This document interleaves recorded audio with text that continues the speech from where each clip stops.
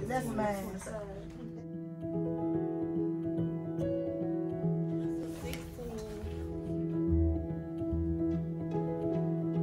For assessment.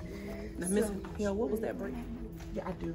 Today we are working on creating some common assessments, reviewing some pacing for the year, and trying to go ahead and begin planning for the 22-23 school year. Get log out and where's some pictures? Just excited that we have these teachers that come out on their summer vacation and come in and just willing to help to put the best effort for our students that are incoming for this year. At the end of the year test, they have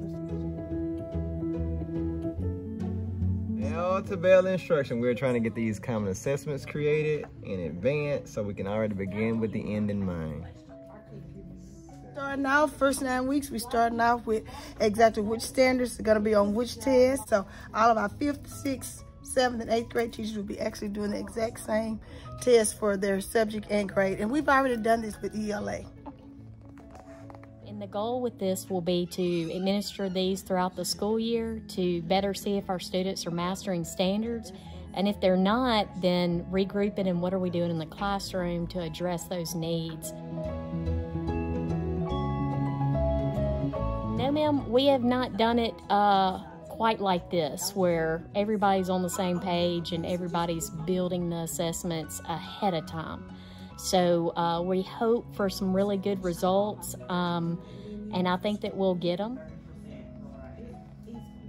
Want to make sure they know and make these assessments so we know what to do. Well, I came out here today because this is my first year at the middle schools. I do want to be able to engage and have the correct standard to teach my new students.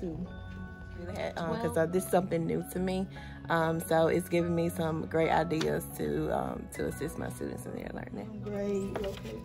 We're going the extra mile because we want to go the extra mile for our students. We know that if we come in with a new attitude and excited and all prepared, so we know the students will be ready to go on the first day. So we're very excited about building our common assessments.